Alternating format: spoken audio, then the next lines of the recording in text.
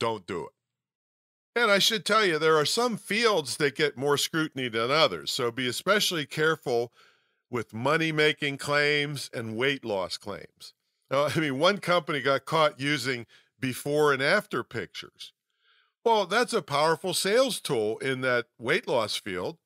The only catch, they switched the before and after pictures. So they found a really buff guy and had him pig out and took pictures of him. And then they had him pig out until he had a really big belly. All right. Then they switched the order of the pictures. The before picture was actually a buff guy, but they put the potbelly picture of the same guy as the before picture and then made it look like he became buff. Right? So anyway, the reason I'm so skeptical of the government's ability to enforce this, it takes me back to an expose they did in the TV infomercial industry. Not the government didn't do it, somebody else did it. So they wanted to see if they could get endorsements from people and just pay for them and get the people to just lie. So they pretended to be a product company that had this pill that would moisturize your skin from the inside. You take a pill and it was a moisturizer. So they went to some infomercial producers and they said, hey, we got this pill. We want to do an infomercial about it. And they said, well, do you have any studies on it?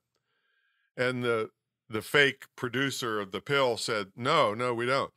So the producer of the infomercial said, don't worry, we can get them.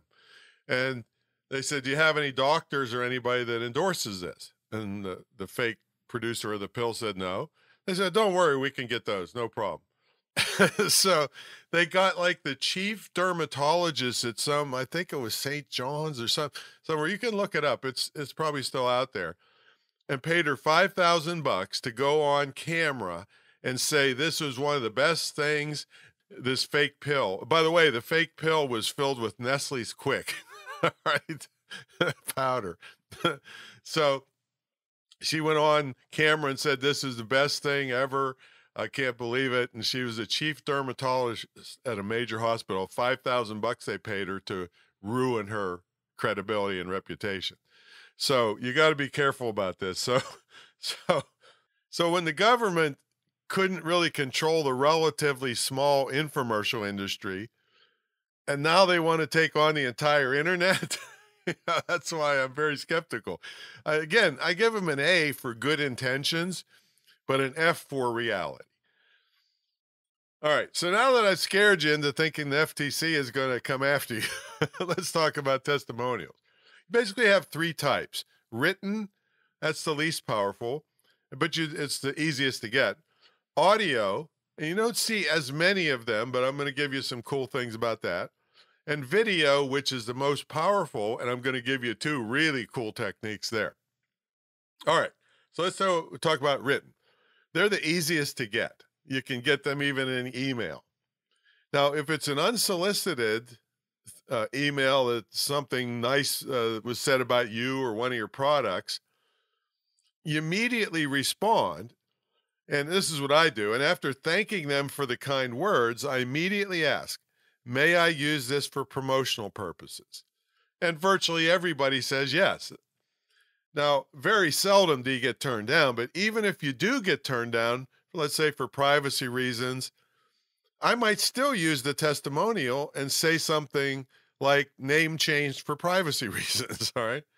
Now, if the testimonial would reveal who gave it, even with their name changed, I would honor their request and not use it, or I might change it slightly to take out the part that would reveal their identity. Now, wait a minute, Tom. I thought you were Mr. Integrity. How can you justify changing someone's testimonial? Well, myself and millions of other marketers routinely and ethically change testimonials. As long as you are not changing the essence of what was said, you're okay. I mean, I all the time fix typos or misspellings or poor grammar that actually makes the person giving the testimonial look better. Okay, now here's a tip if you want to get more testimonials from more important people. Pre-write several of them and ask them to either approve it or